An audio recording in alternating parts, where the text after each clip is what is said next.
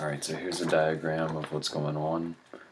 This is our initial position here before the second mass over here is moved, and our final motion is going to be the act of that force moving that second object. So let's get started.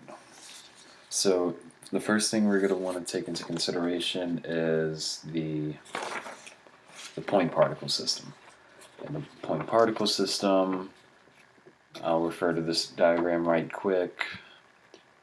We're going to refer to the whole system as one point, and that's really simplistic for doing certain computations. And initially, our point's going to be that average point between the two positions, and I calculated that right here. And then same for the final, calculated that here. And we're going to be using these numbers to answer the following questions. So part A, if you can't read it, it's also in the comments section. But part A is asking for the distance, which the point of application, the force. Okay, so it's basically asking for the displacement between the points from here to here. And that's really simple because all we do is subtract this point from this point, pretty much basic definition of displacement, and we get our answer over here. Okay, part B is asking for the work done on the point particle system. And so work is defined as the displacement times the force. And there's only a force in the x direction, so that's what we're considering here. So when we multiply those two values together down here, we get this answer over here. Part C is asking for what form or forms of energy change throughout the process. And for point particle systems, the only energy forms that change is translation. Not vibrational, not any other forms. It's only translation, and that is if there's a translation, there's a translational kinetic energy occurring, which is pretty much any movement of an object or set of objects. Okay, and part D is asking for the mass of the system, and that's easy, just add up the two masses. The mass 1 and mass 2 have the same mass, which is 0.16 kilograms. So that'll give us a total mass of 0.32 kilograms.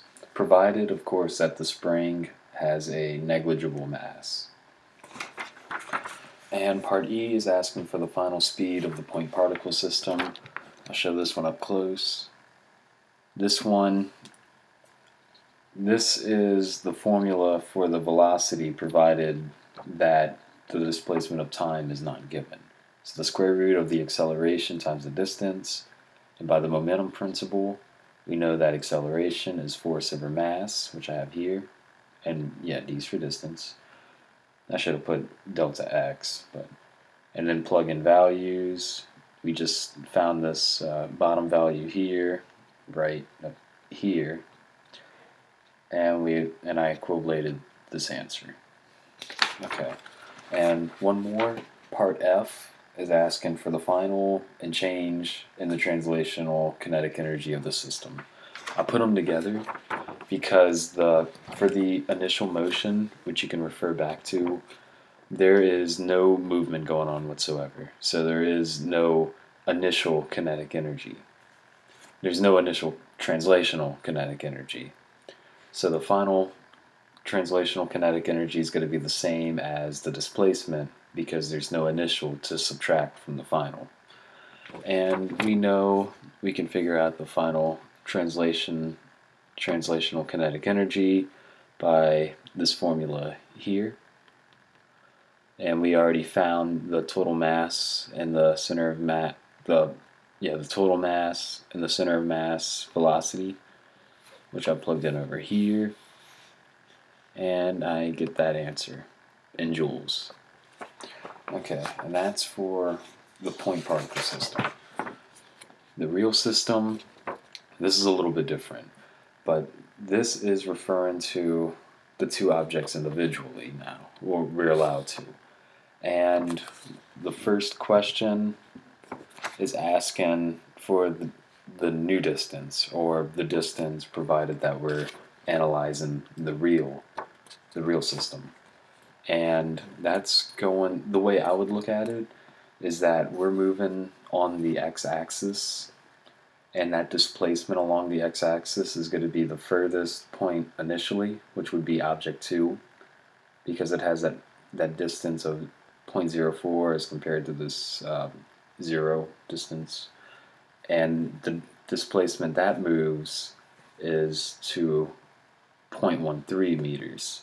So if we subtract 0.04 from 0.13, we get, and I think I wrote that right here, we get our displacement for our real system, which is notably different than our displacement for the initial point particle system.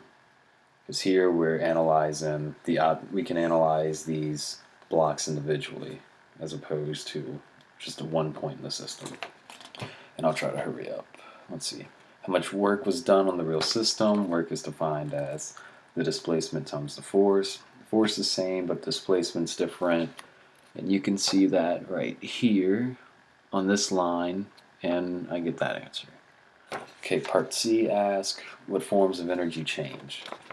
Now in the problem, so the easy one is translational kinetic energy. We figured that out from the last problem. Also, we have to take into consideration potential spring energy, just because we're dealing with the spring here. And on top of that, we also have vibrational energy, because that was assumed in the problem. So those three are forms of energy that change throughout the problem. Part D is asking for, I'll put them together as the final and change in energy of the real system, because again, for the initial, we're not going to have, let's see, we don't have any kinetic energy for the initial system, because the two objects attached to the spring is stationary, and we have no potential spring energy because the spring's unstretched. So that's all 0. So that means the final equals the displacement, because there's no initial, and that's defined as work, which we already found. Okay, part E is asking for the final translational kinetic energy of the real system. And that's not too bad, because that's just defined as this right here, and all this pretty much carries over, like all these values carry over from the last problem, and I get this answer here. Notice we found the total mass and this velocity from the last part. Those aren't going to change. And part F is, and finally part F, what is the final vibrational energy of the real system? Because according to the initial assumption of the problem, we have to take into consideration vibrational energy. And we know vibrational energy is equivalent to vibrational energy is equivalent to the relative kinetic energy. And with that being said, we know, let's see if I can get this right. We know this formula here. The total kinetic energy in this case is defined as the relative kinetic energy plus the translational kinetic energy. We want to algebraically solve for relative, so we just subtract translational. So we have this equals that minus that, which equals this right here, which we found, this also, and that gives us this value right here. And let's see if there's anything else to note.